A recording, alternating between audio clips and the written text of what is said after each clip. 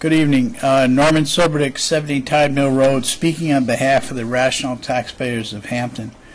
My comments tonight are primarily related to the default budget. I had intended initially to send you a copy of what I was going to say. I was traveling most of the day, so I couldn't do it, but I will send you a written version of what I'm saying. As you know, the board approved the 2015 default budget last Monday in the amount of $26,500,000. That's $886,000 increase over the 2014 budget, despite health insurance going down by $200,000, retirement costs rising by only $144,000. Combine these two primary factors that were cited earlier in the year's budget process as the main drivers of a huge increase, actually decreased by 56. The default budget is a 15-page report containing 500 line items. The approval process to us was unacceptably nonchalant. It was provided to the selectmen shortly before last Monday's meeting while the town manager was out on medical leave. And with all due respect to Christie, this is the first budget of a new finance director. The discussion and approval of last week's meeting lasted all of 4 minutes. And the only question asked related to the assistant town manager being included in the default budget. There was no discussion, and after Selectman Griffin's motion to approve and unanimously vote on the default budget, and that's what we're asking you to take a look at again. The default budget is defined in the statute as the same amount as last year while allowing for increases that are the result of legally enforceable obligations or mandated by law.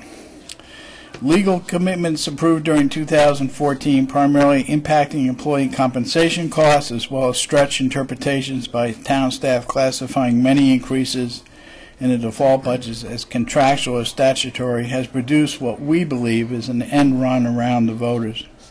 Here are a few of the items that we believe support our assertion. A $30,000 increase associated with the reclassification of a deputy tax collector from part-time to full-time, a $70,000 increase in sick leave buyback expenses driven by the expansion of qualifying events, a $25,000 increase distributed between two positions in the planning department, $21,000 wage increase in the library budget, $40,000 for the additional position in the assessing department noted as a statutory requirements.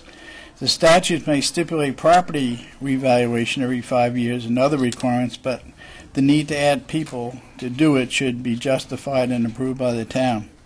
$35,000 in bank service charges, a new line item this year, is cited as a contractual commitment. We understand Citizens Bank is charging in town as much as $1,000 a month in credit card fees. Have we entered into a legally binding obligation to pay these credit card fees that we're stuck with for 2015? And finally, a $50,000 or 5.7% solid waste tipping fees. While we do understand that there is a CPI-driven escalator in the waste management contract, the CPI has been running only between 1% and 2% for the past year. When adjusted for the decline in health insurance rates, the Selectmen's proposed operating budget is $1.5 million increase over 2014. It's also $644,000 more than your 2015 default budget. And there's a very good chance the voters will select a default budget. The explanation that is mostly out of your control due to increases in health insurance and costs, retirement costs, in my opinion, doesn't cut it. They actually went down. Again, we're asking you to go back and revisit this and for further discussion, and it's a very important topic. Thank you very much for your time. Thank you, Mr. Sliberdick.